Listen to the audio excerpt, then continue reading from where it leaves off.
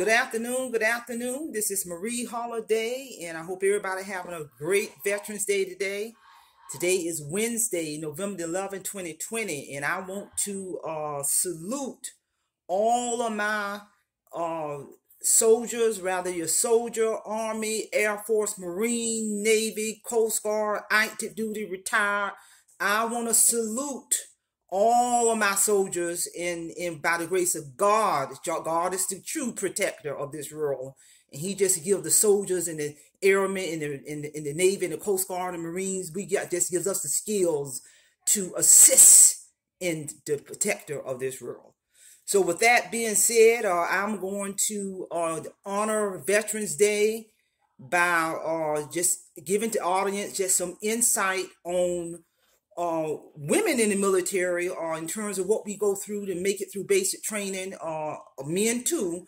But because I am a veteran, I served during this Desert Storm era as a United States Marine. I'm well traveled.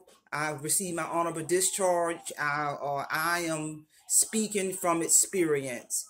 But I'm also, giving just praise and grace to all of our current active duty members in the military, Marine Corps, Coast Guard, Army, Navy, Air Force.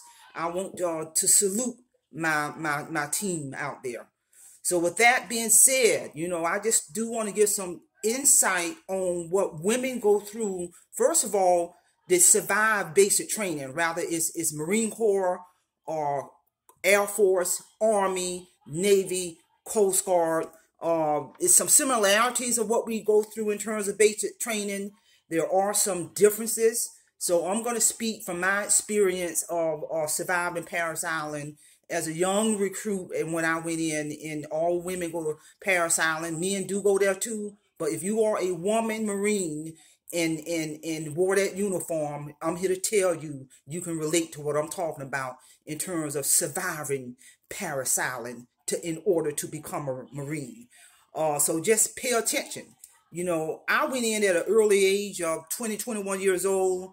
I joined the Marine Corps. What made me select the Marine Corps was I just love their uniforms. I was born and raised in St. Petersburg, Florida. My family from Florida. If anybody's listening to this, you all are aware that we came up back in the day with the old Joint Park before they tore it down and rebuilt it. You can feel where I'm coming from. So my experience as a young recruit entering Parris Island in my early 20s, if the audience is aware, that is a 13-week basic training. I remember that quite well. And I ended up serving 26 weeks because I got injured in basic training. So make a long story short, I ended up in basic training for 26 weeks. As a soldier, I don't care if you're a soldier, Marine, Air Force, Navy, Coast Guard. These are some basic skills that we're taught in basic training.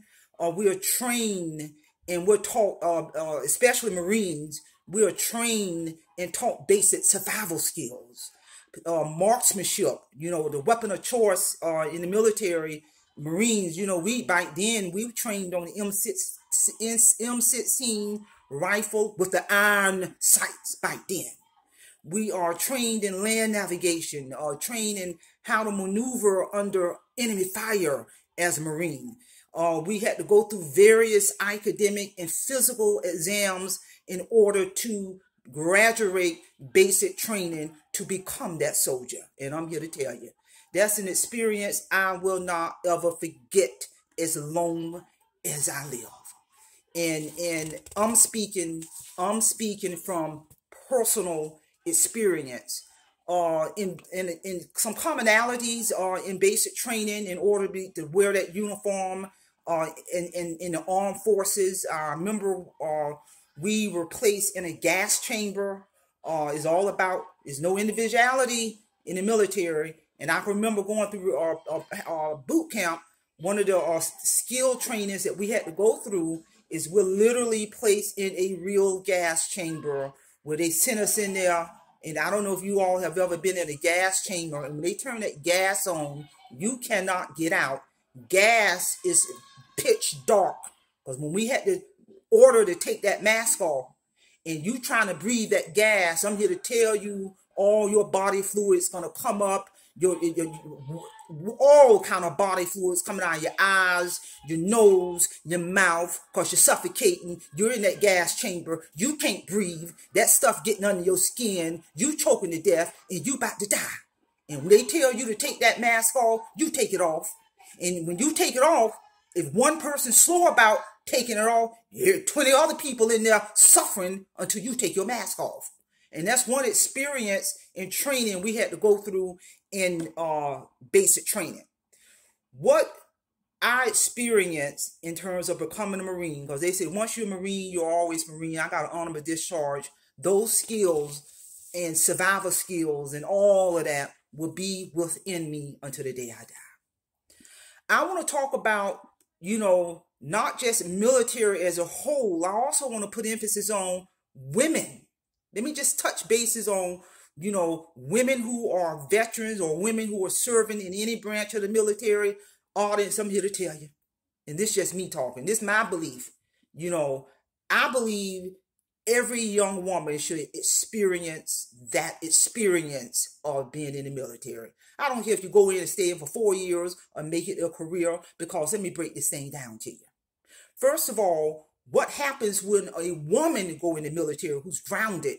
It will enhance her leadership skills and qualities. It will enhance that one young woman's sense of pride, self-esteem, self-worth.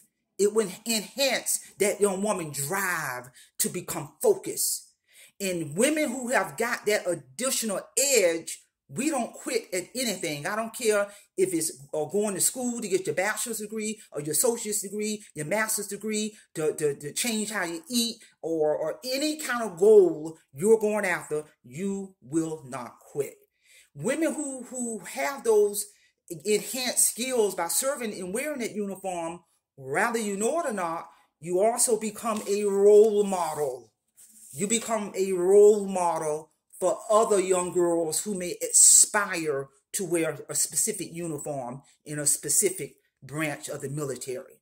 So those are just some benefits of how women can benefit by going in the military. My daughter's right now serving in Japan. She's in the Navy. And I'm here to tell you, although we got the Army, the Navy, the Air Force, Marine Corps, the Coast Guard, make no mistake, world. Make no mistake, world. Make no mistake. God, first of all, is the true defender of this world. I'm going to say that again. The Almighty God, in reality, is the true defender of this world. All God do is give the men and women in all of those branches of the military the skills to assist in defending this world, to assist from the enemy, domestic and far away. And I just wanted the audience to hear that. And with that being said, if you pay attention to this here we go. Women in the military, those are women Marines at Paris Island, basic training, getting the skills that they need. All women go through Paris Island. And we are trained in all areas of, like I said, survival skills, land navigation. We are trained to eat, drink, and sleep and breathe that M16. We're trained, the ultimate goal is they take us in, tear us down psychologically and physical, and they're going to rebuild that woman as a Marine. She's going to come out. She's not going to come out of Paris Island the same. So with that being said, ladies and gentlemen, I'm here to tell you,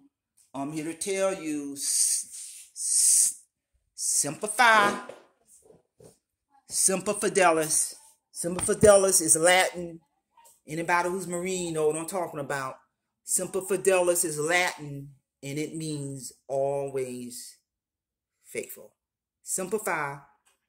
Hope you all got something out of this.